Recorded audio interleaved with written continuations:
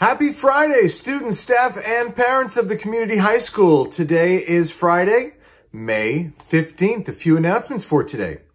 Any students who are interested in performing musically somehow, we're obviously not going to have our usual school music show, which is always a student and family favorite, but we are looking into some ways that we can try to get some of our very talented musicians showcased perhaps here or some other place. So if you are interested in doing a musical performance, please reach out to, of course, Dave Graessle, and he will contact you and discuss it with you and see how we can put that together, all right? So anyone interested in performing some music for our community, please reach out to Dave Graessle. Just a reminder, I know we've been doing a lot of talking this week about our senior shout-outs that premiered last Wednesday. We're planning to have another one next Wednesday.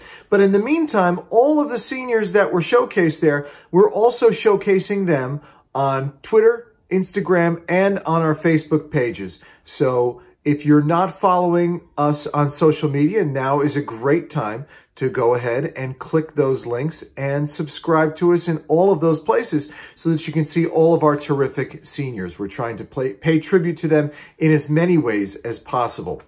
So follow us along in those places, please. It's time for some pictures from our staff members. I don't have any from students today. Students, you can always email me anytime, but some staff members sent some very cool things.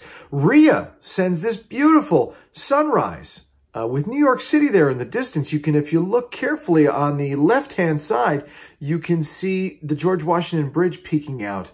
And I think that's Fort Lee and New York City in the background. A beautiful picture from Rhea there.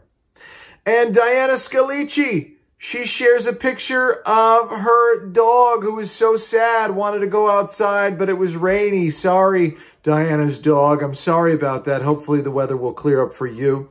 And Nurse Albers sends us this beautiful herb garden that has just recently begun to bloom. I think I can see some basil there, Nurse Albers. So, of course, Nurse Albers always cooking healthily for herself there, especially during these times as well. All right, everyone. It's that time of the week. It's time for Joke of the Week. How much does it cost a pirate to get his ears pierced? How much does it cost a pirate to get his ears pierced? About $1 an ear. $1 an ear. $1 an ear. Ladies and gentlemen, $1 an ear. Have a great weekend, everyone. See you on Monday. Bye-bye.